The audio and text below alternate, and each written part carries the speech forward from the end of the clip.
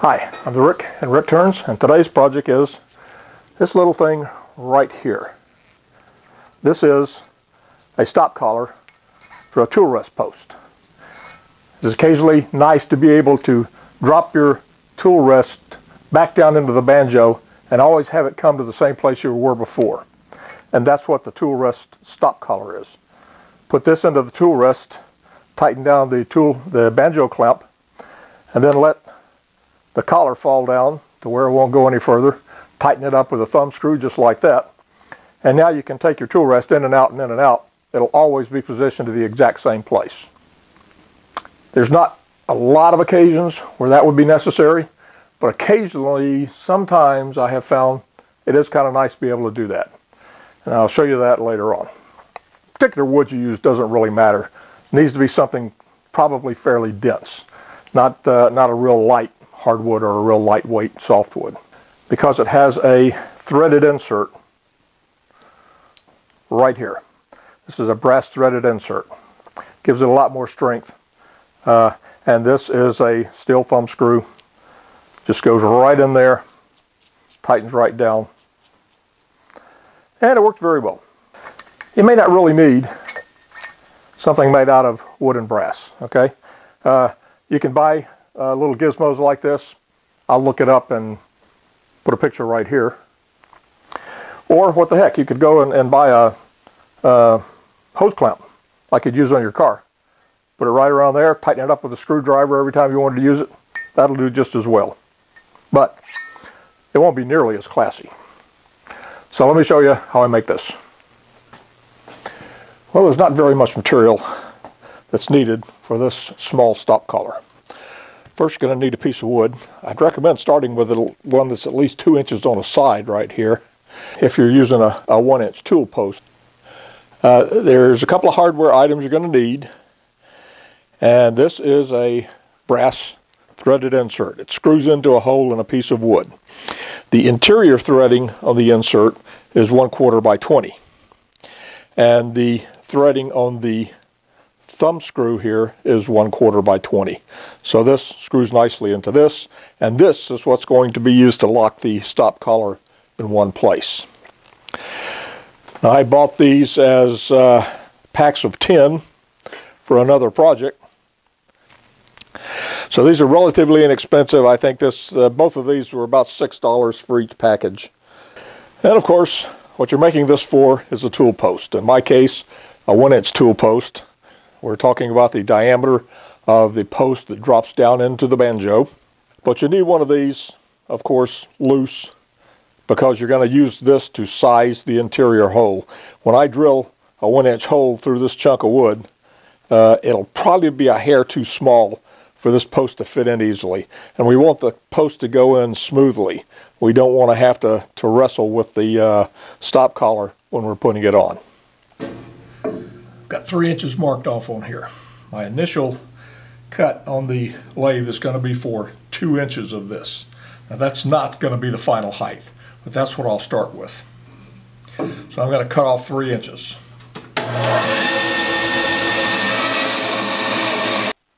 So here's my block, and I'm going to cut a mounting tenon on this end.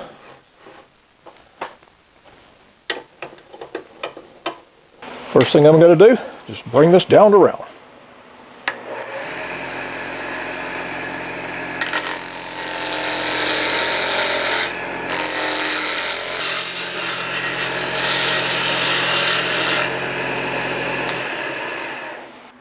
Next thing I'm going to do, turn a tenon for mounting it on my chuck there.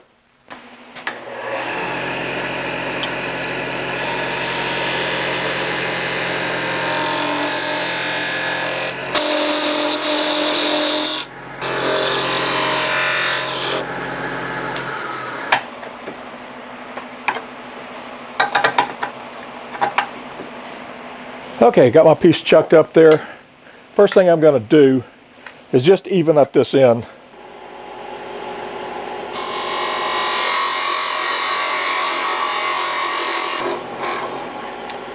And while I'm here, that center point there is for the drill bit when I start to drill. I'm going to mark a few lines on here. First at 1 inch. And this will be where I drill the hole for the threaded insert. Now the height of the stop collar from here, in order to leave enough wood around that threaded insert to make sure it's not going to split real easy, I'm going to leave a 1/2 inch on either side. And so I'm going to mark off 1/2 inch on both sides of that. 1/2 inch there and 1/2 inch there.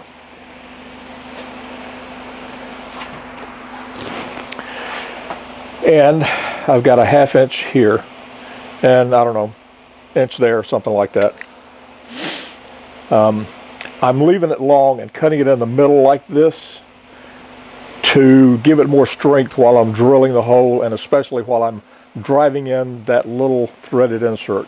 It can be hard to get in. I found on other pieces of wood it has a tendency to tear up the surface. So I want to leave a lot of wood here to give it a little more strength while I'm driving in that center, and then I'll come back and I'll cut it here and cut it here.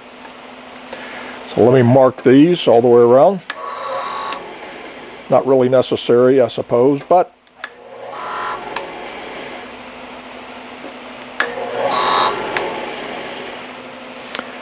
all right, my line for drilling a hole for the threaded insert, and the total height of the stop collar is 1 inch. So the next thing I'm going to do is drill a 1 inch hole, because I want to drill in 2 inches, or at least beyond this point right here, which is really 1.5 inches, using the scale and the tailstock.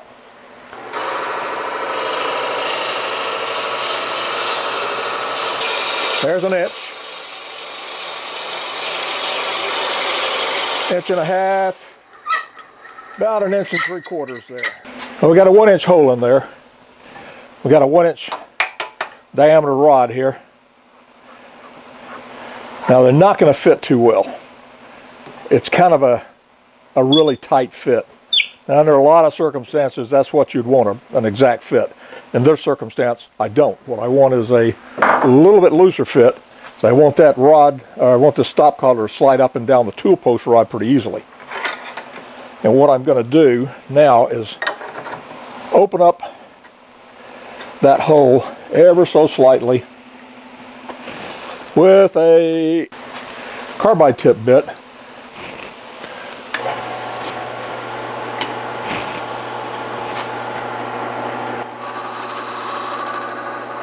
And I don't want to take off too much material. That'll make it just fit way too loose.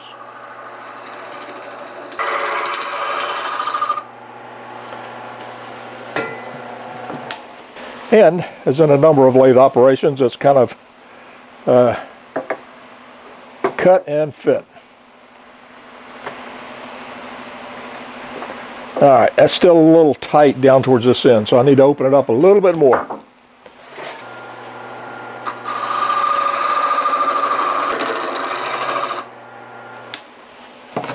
Let's try that out again. Alright, good. It's a slightly loose fit. That's exactly what I want to get. Next thing I'm going to do is to drill that hole in there. So I'm going to lock the piece in place here, and I want the drill bit to go in dead center. Now what I've got here is a 3/8 inch bit. And I'm going to start with this 3/8 inch Forstner bit, and then I'm going to open it up again a little bit more with a regular twist drill. All right, that looks pretty good. That's what I want. I want to go in right there, and just through one side. Don't have to do it on both sides. Not going to use the lathe, of course. I'm going to use a drill. So here we go.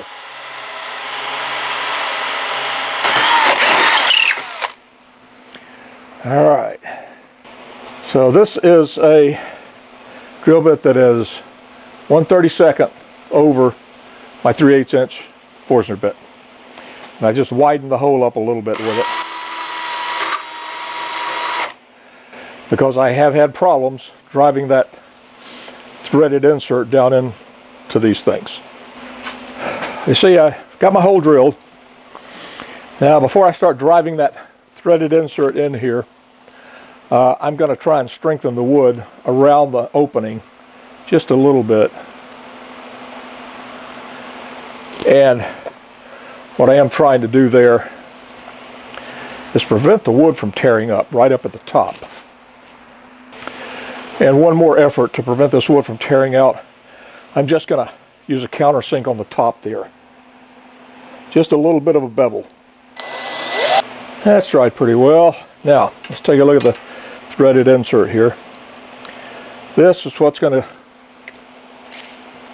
thread right down inside there. Now, if you take a look at this threaded insert, I hope it shows up. It's actually got a couple of slots in there for a flathead screwdriver. Well, those actually don't work all that well. I've got a fairly good sized flathead screwdriver and it's not wide enough. Plus, I have found on other threaded inserts that if you have to put too much pressure on it, it's just going to shred right up at the top. And that's not something that you want either. Okay, so I'm going to use my professionally made, very expensive threaded inserter. That's a TII, just like this. Remember I said it was a standard 1/4 inch bolt. Yep, had it right in my scrap pile. And as with any threading, if I were threading a steel rod or anything else, I want to get it started straight. It is quite possible to get it started crooked. And that just leaves you with a mess. So I'm going to start screwing it in real slow.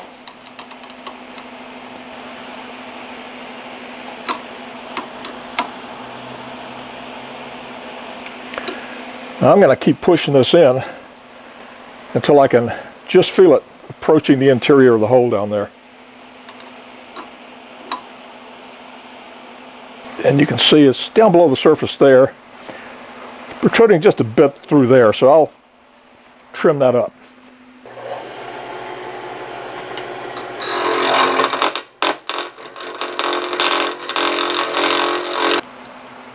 Perfect. Brass is a soft metal. You don't have to have a carbide tip tool to work it, even though that's what I'm using. And now I'm going to take this diameter down a little bit more.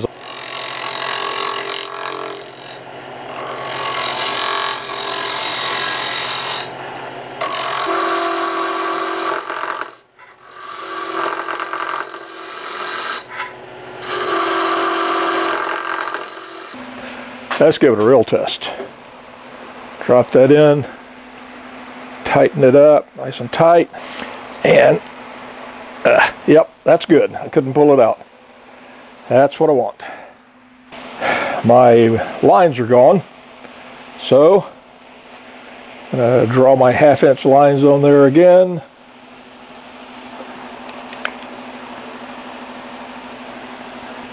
So I need to waste away this chunk of wood, cut it off here. Of course, before I cut it off here, I want to do my sanding and finishing on it. So I've got my tailstock cone center in position for stability. I'm going to make this cut right down there. I'll cut partially here and then I'll stop for sanding.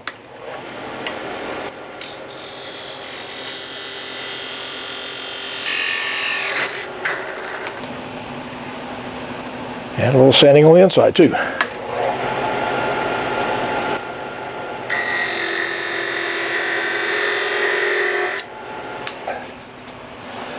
Alright, I want to do one more thing. Started to sand it and remembered I was going to put a little bit of decoration in here. Maybe a little bead or something. Maybe a couple of little beads right on the edges there.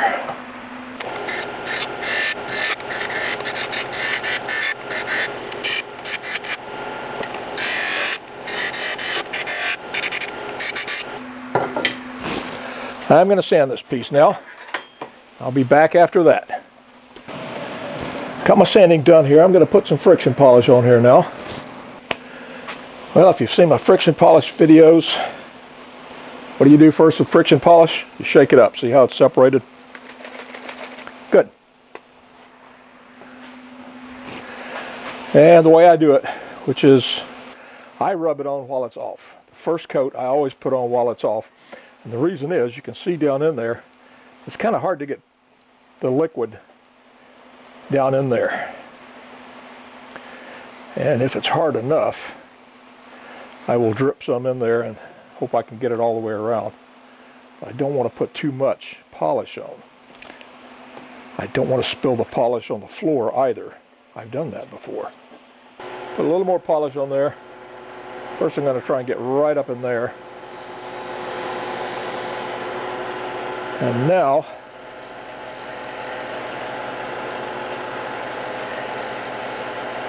just a matter of putting some pressure on there until it gets hot, until it gets shiny. I can feel it heating up quite a bit.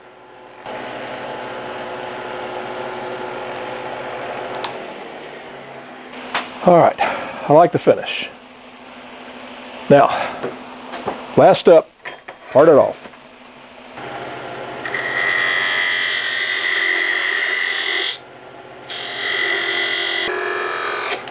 And there, Ken.